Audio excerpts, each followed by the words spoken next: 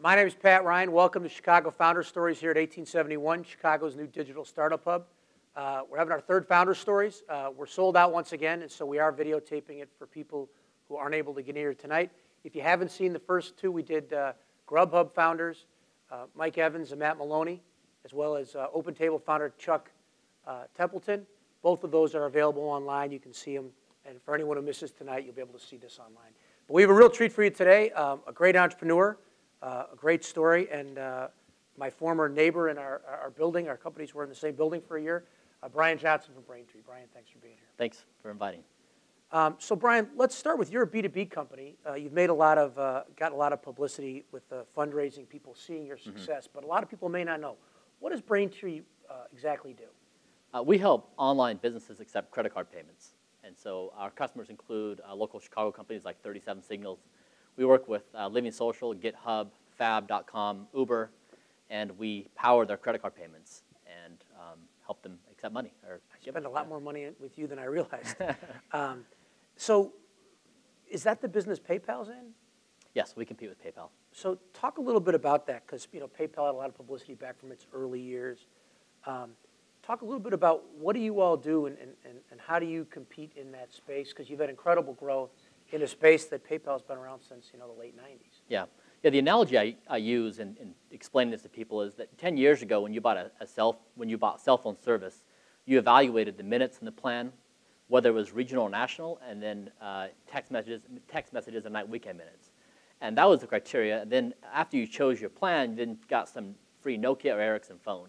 Now when you decide on mobile phone service, you decide on the phone first, the iPhone or the Android, and the network is secondary. So whether it's Sprint, AT&T, or Verizon that's backing that phone, it's really the phone and the software on the phone that matters. And that's been true in payments as well. So 10 years ago, if you would have got a merchant account, you would have talked to the merchant account providers in the back end. Now it's the software that matters. And so we make software that's relevant for our customers. And so we've caught that big value shift from provider to merchant account provider. The Mark Andreessen software eating the world one vertical at a time. Yeah. Okay, so talk a little bit. When did you found it? How did the initial idea come about? Yes, it's a long story, but the short version is that I was broke. And as I guess a lot of you can relate with, I was pursuing another company that I'd started, and we were 2 years in without any money, and there wasn't a clear horizon of making money. And so desperate, married and with a child, I emailed the 50 richest people in where I was living, Utah, and I asked them if I could come work for them as their sidekick. I told them I was young and smart and ambitious, and I could just do whatever they wanted me to. Because I needed some flexibility to work on my other business, and no one responded. You'll be one of those 50 people soon enough, so you remember when someone writes you. I then applied to 20 or 30 jobs. No one was interested in talking to me, and so I couldn't find a job. And so I took the only thing I could find, which was a 100% commission door-to-door sales job, peddling credit card processing. Wow. And it was really painful. Going into the door, right when I walked in, the owners would typically say, like, "Oh, you're the fourth guy today that's come in here to try to sell me something. What do you have?" And I'd say, "Well, credit card processing." It'd be even worse. Like, "Oh, every guy that comes in here, takes advantage of me as dishonest." What's the closing rate on credit card processing, or even door opening rate? It must be tough. Yeah, it was terrible. But what I did figure out is that the credit card processing industry is this unregulated space. There's no requirements to get in the game. There's no one overseeing the industry, and so you had all these unscrupulous providers. And it's also very complex, so people could take advantage of business owners. And what I figured out is that if I could package honesty, transparency, and good customer support, that sold. And so my pitch was, I'd say, if you give me 5 minutes of your time, I guarantee you I'll win your business. And oftentimes it was intriguing for them to hear, like, hey, what's this guy going to offer me, right? That would be so convincing that I would say, sure, right? I would switch again. And I'd open my pitch book and I'd walk them through from A to Z how the industry worked, who the providers were, what they did differently. And I was just honest. And I told them how it was. We didn't really have any secret sauce as a company. We had the same products everyone else did. And was this a software company or more of a service provider? More of a provider, like a network, like a Verizon or AT&T. And but despite that, people bought it because it was a unique pitch. And I became the company's #1 salesperson. I broke all their sales records in the first 12 months, part-time. They had 400 nationwide, and it's just this formula of honesty, transparency, and good support. And it resonated with people. And so I started Braintree based upon that principle of doing the same thing in the online world that I was doing in the card-present world. And you know, one of the things you see people who come out of industries is sometimes the company starts with more of a sales and marketing element than a tech element. Would you guys start, was tech dominant or more sales and marketing dominant? It was more sales and marketing. I'd learned on the streets how to do it. And then fortunately, we were introduced to OpenTable. And they had this problem where they had 11,000. How'd you connect with OpenTable? I met Chuck Templeton. Oh, Chuck Templeton. Yeah, from last month's Founder Stories. What a small world. Yeah. Chuck is in every company. I think I'll have to have Chuck be at the Nexus. He's the Kevin Bacon of the Chicago startup scene. He does great stuff, though. Much better than Kevin Bacon. Yeah, he was an advisor to the company for the first 2 years. He's a great guy. Terrific. Yeah, I really enjoyed working with him. And he introduced us to OpenTable. And OpenTable had this problem where they had 11,000 restaurants around the world. And they stored credit card data for reservations for restaurants. But if they did that, they had to comply with the industry standards PCI. And it was just massively complex problem they didn't want to deal with. And so they asked us if we could solve it. And of course, like any good startup would say, we said, of course we can solve that. So they gave us a $1.2 million contract, $90,000 up front, and we developed software for them. And so we had an interesting conversation before I was coming over here, and it was Troy Hennekoff from Accelerate, who knew your business early on, and terrific guy. But he said he was also a customer at one point. And he talked about it from a pain point perspective. I thought it was interesting. He said, you know, the compliance related to this area, which is a PCI compliance. He said it's such a pain point. And he said the idea that you can come in and say, we will take that off your plate, we will give you confidence, security, integrity, and you get a token. Yeah. And you just have to worry about the token. He said it was such a compelling pitch. And it seems like you really found a pain point there. Yeah. But for OpenTable, you know, a $1.2 million contract, how much revenue did you have? Yeah, so overnight, right, we had all this money flowing through the company. And what was your revenue like before you got the contract?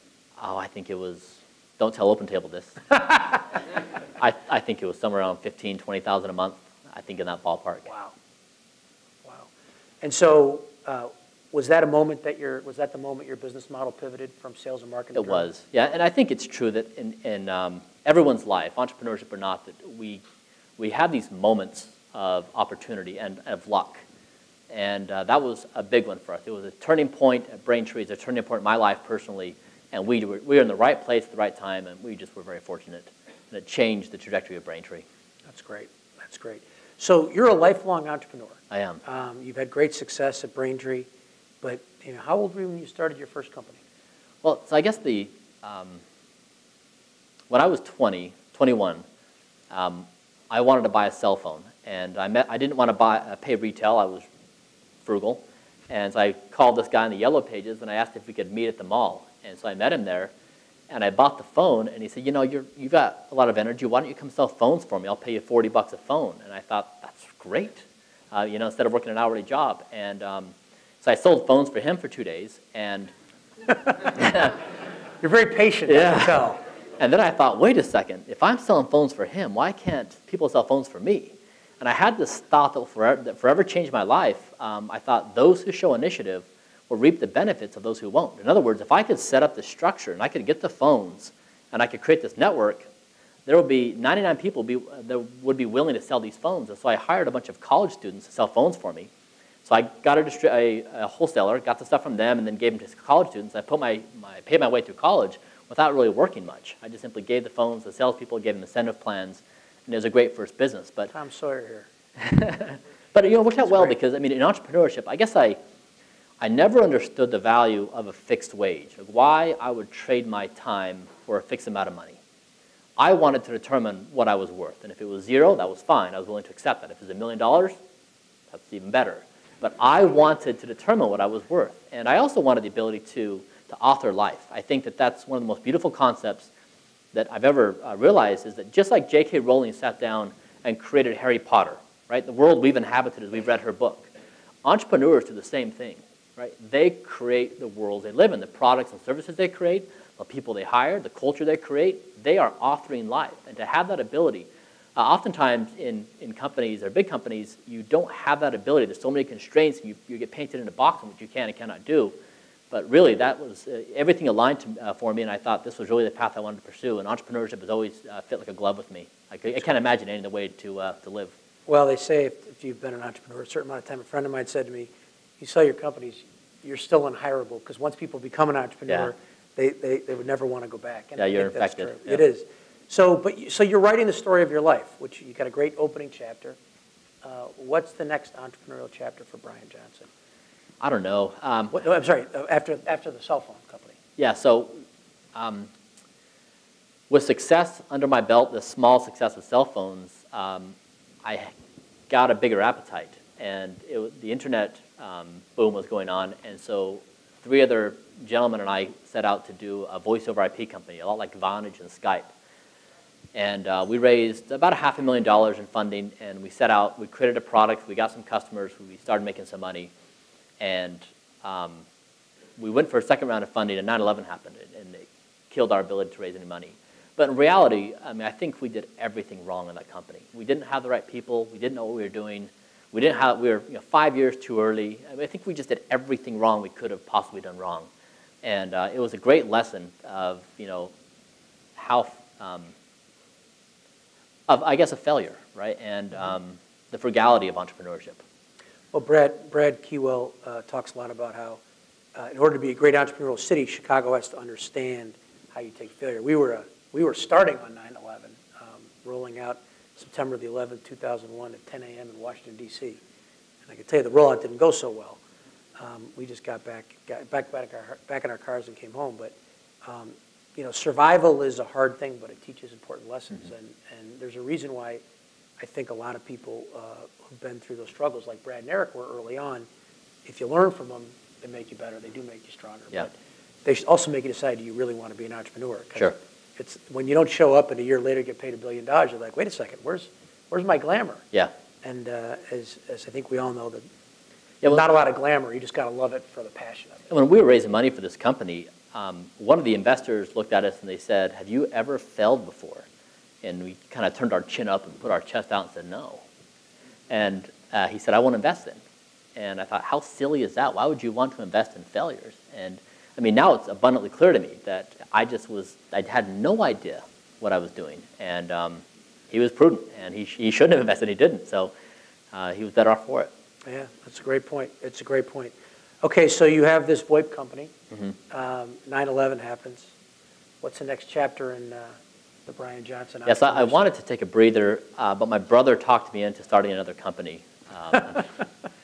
Right after, there was this real estate developer that had come into our office on a regular basis. There were a bunch of offices in there, and he wanted to develop real estate, but didn't have any money to do it. He had a couple of projects underway, and he complained all the time about his inability to raise money. And so we said, hey, we just raise money, right? We know how to raise money, and how easy would it be to raise money for an asset, right? Instead of like this internet thing. And so we set off and we started a company, and we 3 years later, this is the real estate thing, we launched a $70 million mixed-use project in Utah. It was a massive project, right in the heart of one of the best suburbs in the state. Prime real estate, beautiful project, and we messed up on the storage of the space. So we set out to sell the product, and empty nesters showed up, but there wasn't enough storage. And so sales stalled, the bank got anxious, and it just all fell apart. And that was also the same time I was out in the street selling credit card processing. But, a small success with the cell phone and then 2 massive failures right after that.